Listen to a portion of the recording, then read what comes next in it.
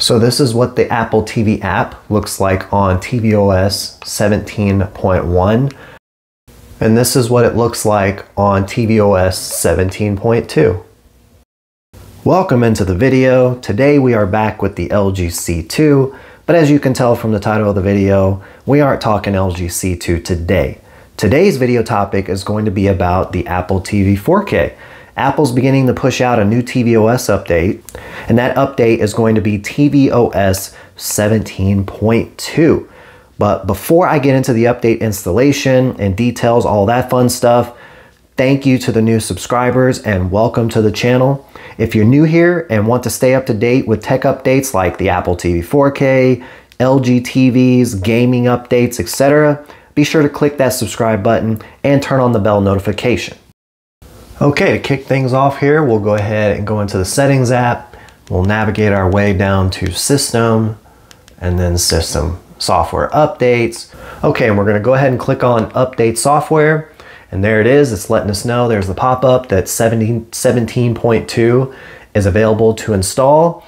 I do want to make note before I get this started that if you have an OLED TV and you have any concerns about things like image retention or anything like that, my recommendation is to go into your settings and turn down the brightness as far as you can possibly allow it, because during the installation of these tvOS updates, sometimes they can be rather lengthy and you're going to have a very bright white Apple logo sitting in the middle of a black screen for an extended period of time. And if you have any concerns at all about image retention, just go in and turn down the brightness settings through the installation. And as soon as the installation is done, go back in, put your settings back where they were, and you're good to go. All right, with that being said, let's go ahead and click on download and install. And we'll get a little spinny wheel here, and then we'll get the installation started. Okay, here's that dark background screen I was talking about with that bright white Apple logo in the middle. So again, if you have concerns about stuff like image retention on your OLED TV, just turn the brightness settings down during the installation of the update. Afterwards, put them back to where you had them, should be good to go.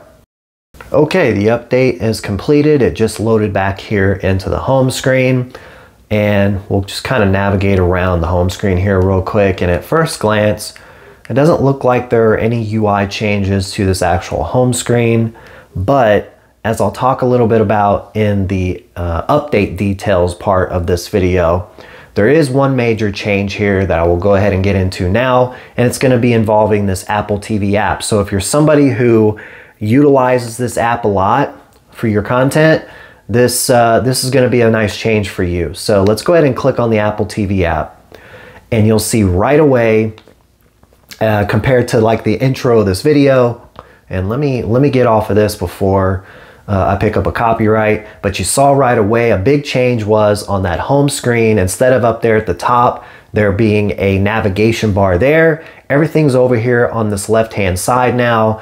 It looks nice and clean at first glance, but let's take a quick look at what you have in comparison to the 17.1 tvOS. And you have a search option, home, Apple TV Plus, MLS Season Pass, sports, store, and library. In my opinion, just at first glance here, this is a much more clean interface. Really like this a lot. Even though I don't use this app, if I did, or if I actually start to use it in the future, this is a nice change. So one thing about this app is, like I showed you in the intro, when you go to the sports tab, this is going to look similar to what you saw before. The apps themselves, or the icons that you can navigate here, appear to be much smaller, much cleaner look. But instead of going back all the way to the top, you click the left button on the Apple TV remote, and it takes you back to this quick menu right here. Instead of hitting the back button or, you know, going all the way to the top of the screen. All right, so let's test this out and navigate a little bit. So in the previous app, the icons appear to be much larger than this. So I'm just gonna kind of scroll through the page here and just check out what are the options to watch. And then I'm gonna click the left button on the Apple remote, and it's gonna go ahead and pull up this side menu. And if you wanna go back to that first screen, instead of having to go all the way back to the top or any other way, you can actually just click this home button and it takes you right back here. So really like that. I don't want to go up there to the top again because it's going to autoplay that movie. But as you can see here, this is a nice clean interface to navigate. Leave me some comments below. Do you utilize Apple TV, and what kind of content are you watching, and do you find it worth it? You know, I'd be curious to know how you feel about it. Just kind of navigating around, like what I'm seeing so far.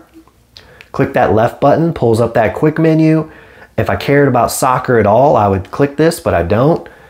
I do like sports a lot, just not soccer. And so having access to all these right here looks good to me. And look at this interface as I went into this first game that popped up. Has a nice look, shows you who's playing, what time it tips off, where it's played, some basic stats over there. This is pretty cool.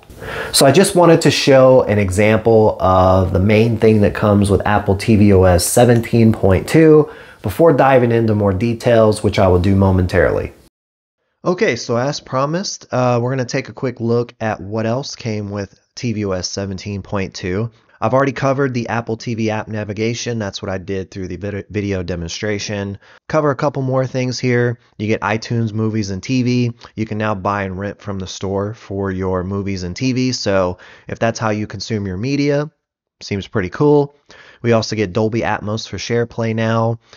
A couple other things here, voice search and apps, and FaceTime improvements. So that kind of summarizes what we get with Apple tvOS 17.2. Leave me some comments below. How do you feel about this update? Are you excited to get the update installed? Are you looking forward to these new features? Leave some comments below and let me know what you think. But as always, I appreciate you watching the video. And if you did enjoy the content or learn anything at all, you want to help support the channel, consider hitting that like button.